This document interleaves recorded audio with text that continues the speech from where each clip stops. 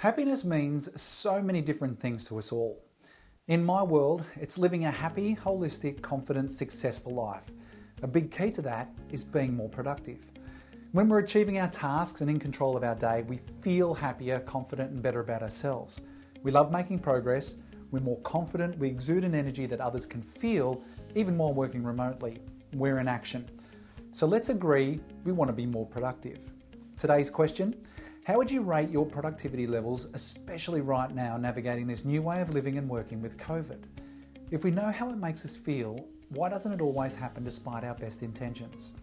High performers, no matter their circumstances, always seem to find a way to get more done and be more productive.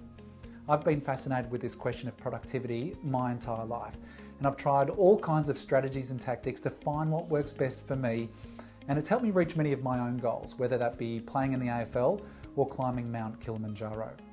So I thought that I would share 8 simple tips that work for me and what I use for part of my coaching with clients around building resilience. So like most things in life, look, take what you need and leave the rest. I understand that everybody works differently. The most important thing is you have to find what works for you. Take action and get into the game. Number 1, pick a goal. Pick something that excites you and creates an enthusiastic energy. What is it that you want to achieve? What have you always wanted to do but never tried? What's the most important task I need to get done today? Write it down.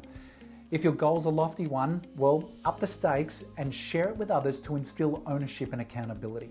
Number 2, find acceptance. It plays a huge role in adapting to our unpredictable environment, especially at the moment.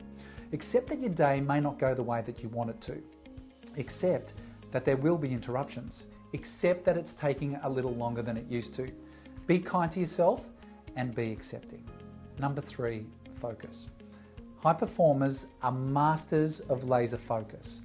Block out time in your diary when you can and work towards a new goal, preferably first thing in the morning. Robin Sharma, one of the world's top leadership experts, is famous for the 90-91 rule. For the next 90 days, spend the first 90 minutes of your workday on your single most game-changing opportunity or goal.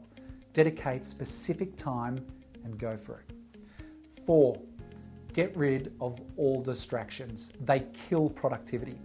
Put your phone in your drawer, turn off your email, and do not look at your social media accounts, and stop multitasking and getting distracted by new shiny objects or possibilities. Research suggests that multitasking reduces your productivity by up to 30%.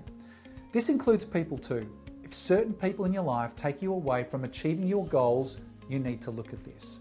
5, more fist pumps. Give yourself a pat on the back when you're making progress. Recognize the small wins and the progress you're making as much and as often as you can. Be proud of the gains, no matter how big. This will instill confidence in yourself as you make progress towards your goal. Number 6, create good routines, systems, and habits. When you're following the plan, your brain has to do less work. The more you can automate your life, the less thinking you do and the less energy you spend. Interestingly, 40 to 45% of the decisions we make every day are actually habits. So take time and design your routines and habits to steer you in the right direction towards your goal. Number 7, review. What's working and what's not. Iterate and refine as much as you can.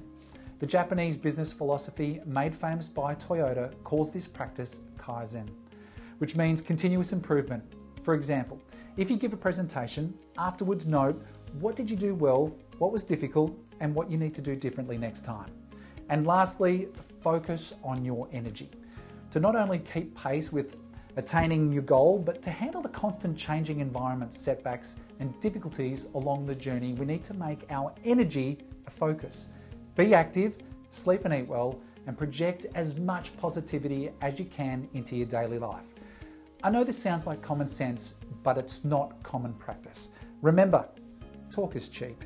It's actions, not words, that produce results and ultimately define who we are and who we become. Life's a lot more fun when we're going after and achieving what we want. So what's your next goal?